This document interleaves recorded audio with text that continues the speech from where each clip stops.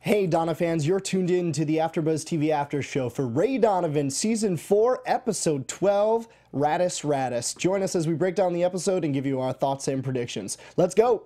You're tuning into the destination for TV superfan discussion, AFTERBUZZ TV. And now, let the buzz begin! Oh, this is a remix.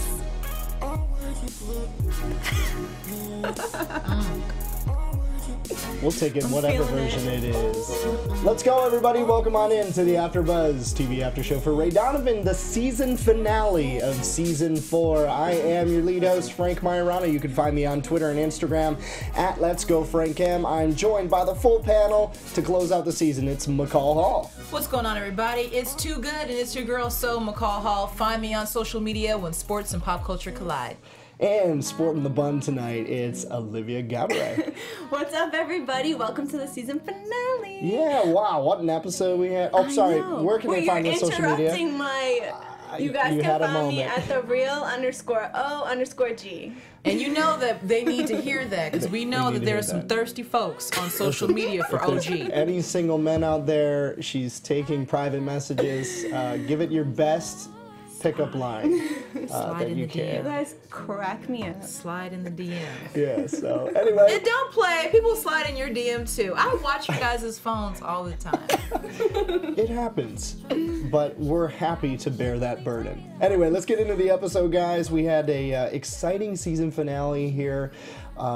But we like to start off our show with our social media shout-outs. These are our listener comments commenting directly on our YouTube or online using the hashtag ABTVRayDonovan. Olivia, every week I task you with the YouTube comments. So what did you see out there that was constructive this week? So we have quite a few, but I think I'll just pick out the best, you know. Okay. From Give Me Shelter, she says, "Great predictions, gang. Thank you. I agree too. Maybe Abby and the kids go away so Ray can come back as Bruce Willis in Die Hard or Liam Neeson in Taken." That's funny. Okay, so Dontavius Jackson gave us another prediction as well. He said, "Abby will die at the hands of Dimitri, by the way. It wasn't clear in my previous comment. The cancer plot was only used to wrap her storyline up nicely with Ray." Okay. Also an interesting prediction. And TDCR gave us quite a few. He said, "Ray should have killed the Russian woman like Abby said. Hector's storyline has to end this season, so I think he'll definitely go to jail. And I'm surprised that Avi was still alive." Well, thank you for the feedback. Wow, yeah, great predictions out there, guys. We had some wild predictions at the end of last week, and none of them came to pass in this episode. I know. What'd you think about this episode? Just your first thought that comes to mind, McCall. I just kept waiting on the other shoe to drop.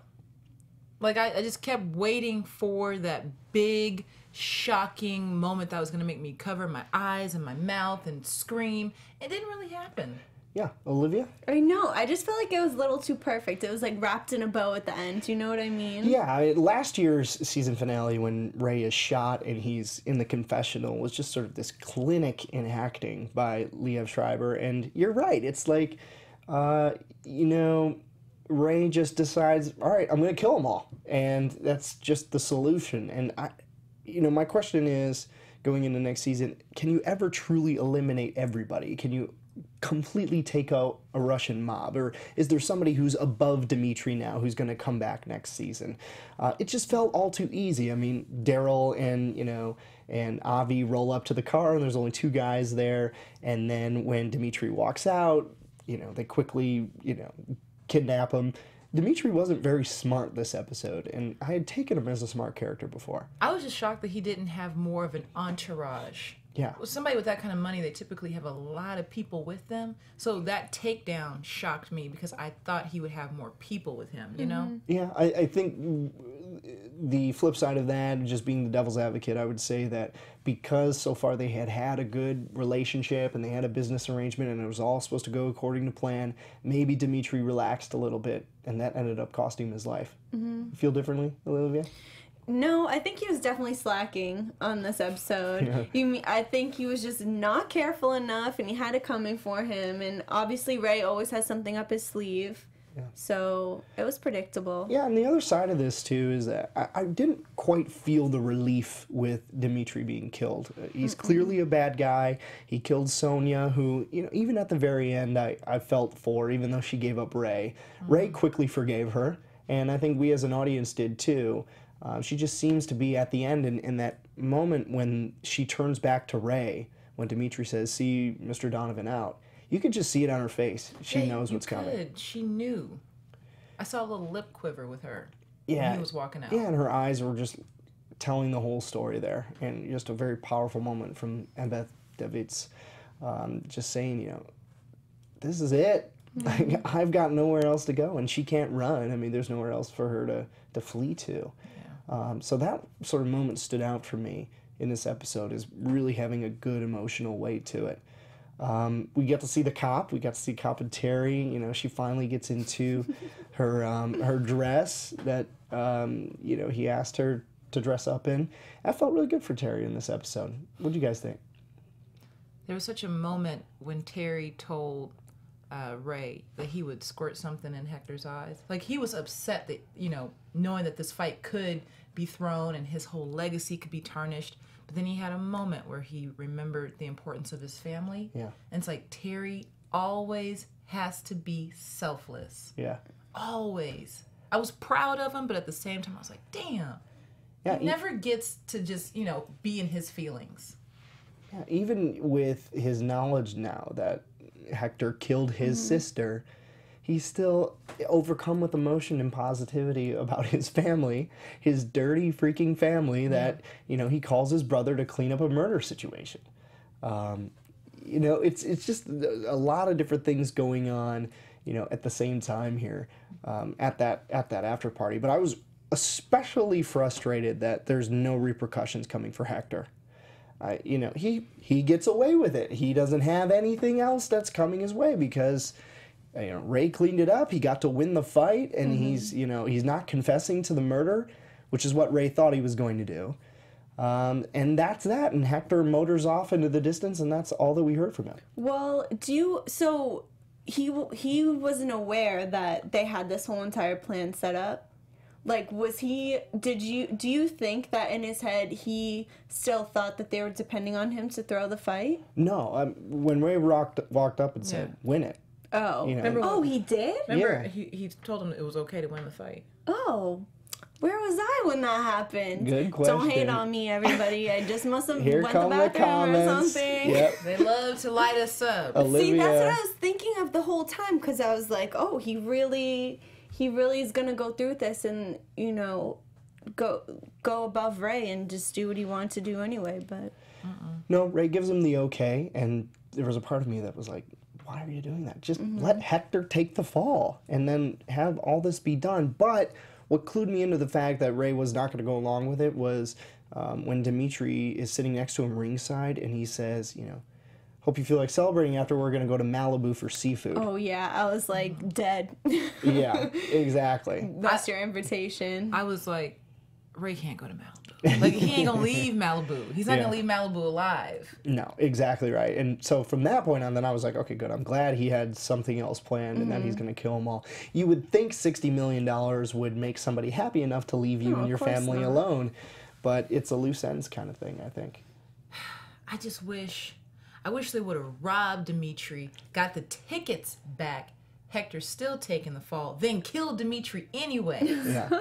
That's what I wanted to do. The ultimate ending. That would have been the ultimate, because then they would have been rich. Yeah. We were predicting a lot of ultimate endings last week. No. And the way it turned out, you know, Dimitri was killed by Avi. Good for Avi. I'm glad that he got it back out and got his revenge. That was great to see him do that. And then the way that the team worked it out, the Donovan clan worked it out, is it looks like a drug deal gone bad, right? That's why they went to the art gallery and ripped all the paintings off, and in fact, you could see all the drugs, you know, ripped out and passed onto the floor. So it seems like a really smart way to have gotten away with everything. You know, for once, Mickey's little schemish ways worked out in their favor. Because, you know, he's looking to just kind of make a quick buck, and then he comes across this whole entire, you know, thing that saves the day and saves his family. And totally by accident, by the way. Yes. Obviously. Now, you guys tell me this. When Mickey went to sell that piece of artwork and the guy discovered all these drugs, now, all those drugs were worth way more than 60 grand. No kidding. You know what I mean? Yeah. I thought in that very moment that man was going to kill Mickey. Oh, wow. Well, I was kind of thinking it too, because I was like... The cut scene right away, and I said, he's a goner.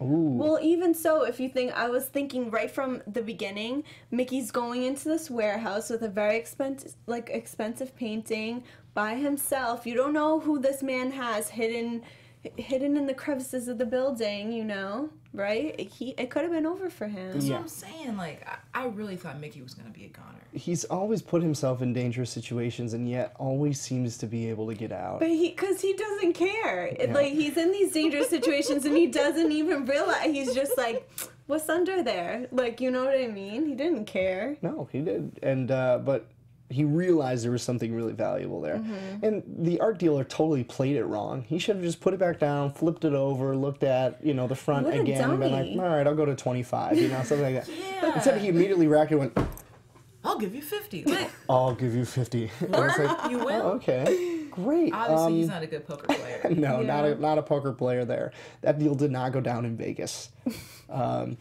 So let's talk about Abby, because, you know, all season long I had been railing against this stage 0 diagnosis, and it turns out she's all better. Yeah. You knew it the whole time. Yep. You knew it.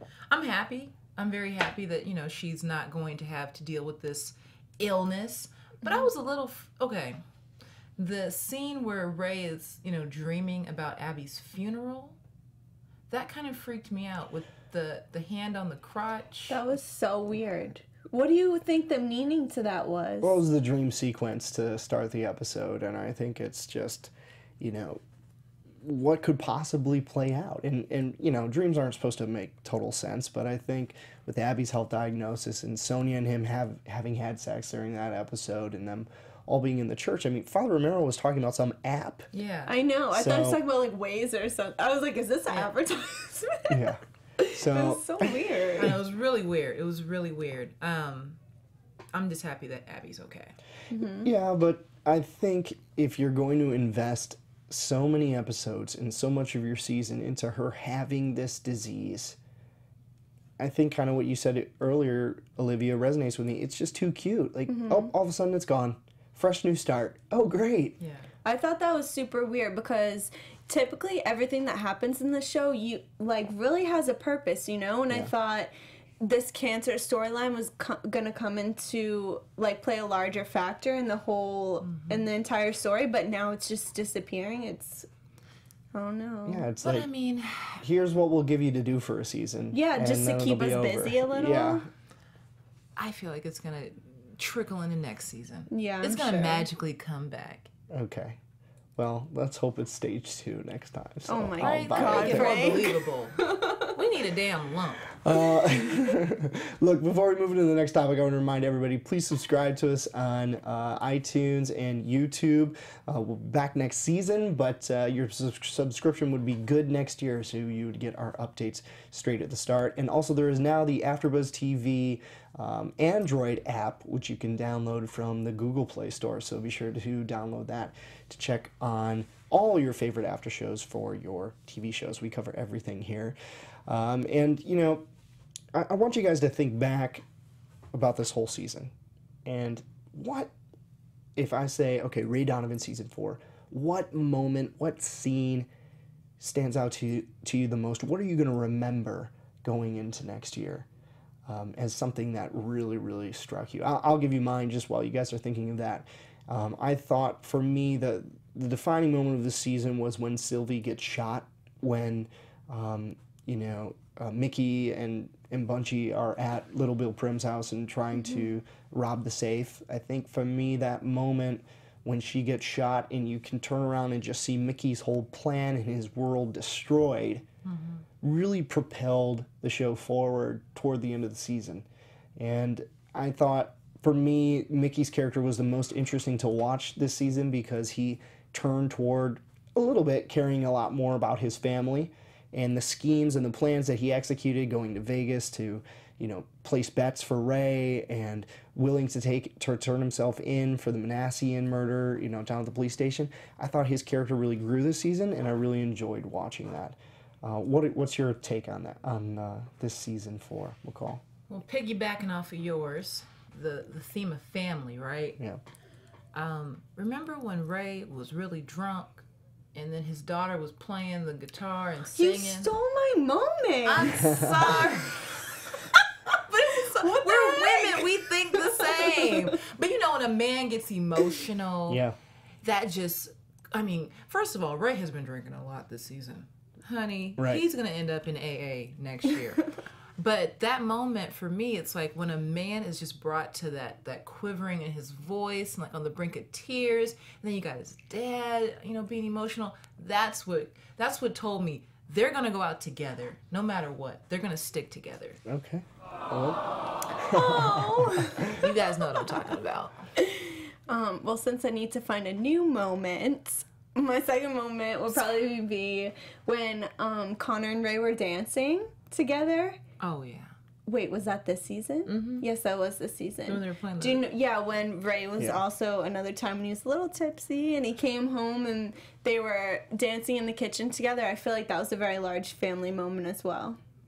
Yeah, I like that scene too. I'll give you another one that I really liked, and even though I didn't quite buy into the whole Abby cancer story, I thought the scene in the grocery store between Ray and Abby was fantastic. That's and, also a good one. You know, one of my favorite developments of this season has been that Ray is allowing people to know the details of his business, and chief among them being Abby, and telling her the details of what's going on and not hiding anything from her, having the conversation with Sonia right in front of her, and you know, in this episode he's telling her exactly what's going on with the Russians and the fight.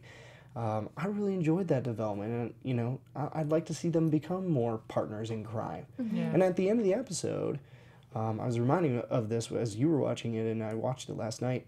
You know, there's a real spark between them now. I mean, they make out right on the sidewalk right there, Might be and another then they go Donovan. in, and Oh my goodness. I think it's a little too late for that. But yeah, I mean, there's sort of been a rekindling of passion, despite the fact that Ray hooked up with Sonia this season. Right. So I enjoyed that one a lot. And it's not even just him including Abby now. It's, you know, that moment when he had his whole entire family in the room and he was like, this is what's going on, this is what we're going to do. I think that was a very large breakthrough as well, because for once he's including everybody in the plan. He's letting everybody know, you know, the situation that he's in and what's going on. And that's a really different dynamic than it had been in the past. Yeah. And he let them know, like, I'm depending on you. Like, I need you. Yeah, and I like that. You know, he gets everybody in the room together, and puts it to him straight. He says, "You can walk out of here if you don't want to be a part of it, and I wouldn't blame you." And everybody stays. And it's just, you know, family, like you were saying, McCall, is the dominant theme of this show. You know, to be a Donovan is great, as Terry said. So, you know, they all stick together, and I think that's what's admirable about the show and why we keep coming back to watch. Though it seemed at the beginning of the episode that Frank Barnes with the FBI really had Ray by the balls. I thought Ray was in big trouble. He was going to have to wear that shirt with the camera sewn into that. I thought that was kind of cool, actually, that they could get a little camera in the shirt. That's a theme. On another show, they have a little button camera. On Power last night, they had a button on the shirt that was a wiretap and all that. Oh, really? It's getting intense, the way they can track you. I don't trust you right now. You got on 3 buttons. I already have it. Well, because in I have a every camera. other show, it's just like, rip off your shirt. Let me see if you're wearing let a me wire. see the wire. But now Yeah. you rip it off and Yep, there's You nothing probably there. got a wire in that button. yeah, you never know. On point with the sound effects. Yep, we're killing it right now. But but here's the thing, though. I don't see how Ray's business is able to move forward now, because even though Frank said, I'll leave you alone if I get Dmitry Sokolov, his entire business has been raided. All his files were taken. I mean, they know, the FBI knows everything now. So Barnes is always going to have this over Ray's head going forward. So, what do you guys think about how Ray can build his business back up, or what the future holds for him? What's the guy, the Hollywood dude, the one that got caught up in child porn? Oh, the agent. Yeah. Oh, the producer. I know who you're talking about. Yeah, You I know. can't remember his name right now. Something's gonna happen with him again. It's Hollywood. Yeah. He'll get caught up in a scandal. But is Ray not going into witness protection? No. He doesn't have to now. No. Well, you see, no. That's too easy. I think, I'll save it for predictions, but No, go ahead. Nothing- I want to hear Speak it. your mind. how are you gonna attack the Russian mob and then go back to your home and just live your life like nothing even happened? Yeah. I mean, I'm thinking the same thing. I just don't understand. I mean, yes, they killed a lot of that group. But it's going to get back. Hell, it will get back to Russia. I mean, somebody knows about these guys. Somebody feels accountable for them. They're going to come after Ray. Yeah. Yeah, and I agree with you that I don't think the Russians are done with Ray just yet. And like I said, they keep springing up. There will be more people to come hunting him down, and they're just not quite safe yet. And it's, I don't know, I think there's just this moment at this after party with, Hector's win that just seems like, 24 hours of a good time, and then they're going to be right back in the same position next season. I'm telling you, this finale was like, okay, I guarantee you the premiere is going to blow your socks off. And it may very well do so. I bet. Because it's a great show, and we had some great guest stars this season. Lisa Bonet played the most hated character of yours, Marisol, She got who's on my damn no longer with us. Connor gave us good reasons to hate him, and what? Where was Connor during the party? Who Did you cares? see Connor? Who He was cares? dancing. He was? He was dancing with because I was laughing at Damon's dance moves because he was like dabbing and stuff to old school music, and then Connor's dancing right next to him like a fool. I was like, oh, these two. Yeah. Yep. I didn't see him towards the end. I guess I missed that. Well, I hope between this season and next season, Connor plays with a gun and shoots himself or something accidentally, and then we never see him again. Oh my god.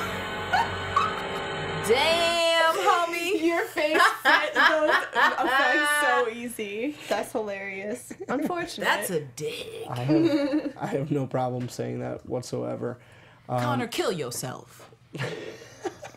That's horrible. It's so horrible. You too tonight. I don't know. I know, it's so bad. So, okay, give me your least favorite thing about this season. Obviously, mine is Connor, and I've talked about that, for various reasons. What can you do without going into next season? What didn't quite catch your fancy, and what would you have trimmed from this season? I don't know if I would have trimmed it, but I'm just trying to figure out why Daryl's issues never get resolved. Yeah. Oh, yeah. He gets mad and then he has to suck it up. Yeah. You know what I mean? Like, they never dig into creating a remedy for Daryl's emotions. Yeah. That's my only thing. I agree with you. And, we got to stick up for our boy here. Pooch Hall is, friend of the podcast. And They just let his ass cry, and then, 2 hours later, he'll be over it. But you're right. We thought that there was more meaning in that scene that they had last week, and it just didn't come to pass. Daryl's just back on the team. But that's where he wants to be, though, right? I mean, he wants to be a part of the Donovans and be, truly part of the crew. And I think, honestly, when he's sitting in that room with the Donovans and Ray's asking him all to do something, I think that's his dream come true. Yeah, but you see, it's always he gets it, but not really. So he gets to participate in the whole entire plan, but when it comes to killing Dimitri, he's like, you can't watch. And it's Well- like, what do you mean? Well, I think that was Avi protecting. It was protecting him, but he wanted to be in there like swimwear. He wanted to have the whole entire experience, and he still couldn't, wrap it all up. Ooh, I'm sorry. I have to just ask you guys something real quick. When Daryl turned and Avi was getting ready to shoot Dimitri, Yeah. part of me thought that the other door was going to open. The way they had the camera set up, Yeah. I thought Dimitri was going to punch Avi, take the gun, and shoot him. Oh and my then you see goodness. Dimitri. I kept saying, there's no way Dimitri's going to shoot him. There's no way Avi's going to shoot Dimitri. I Yeah. thought he was going to turn around and beat him up and shoot him. Yeah.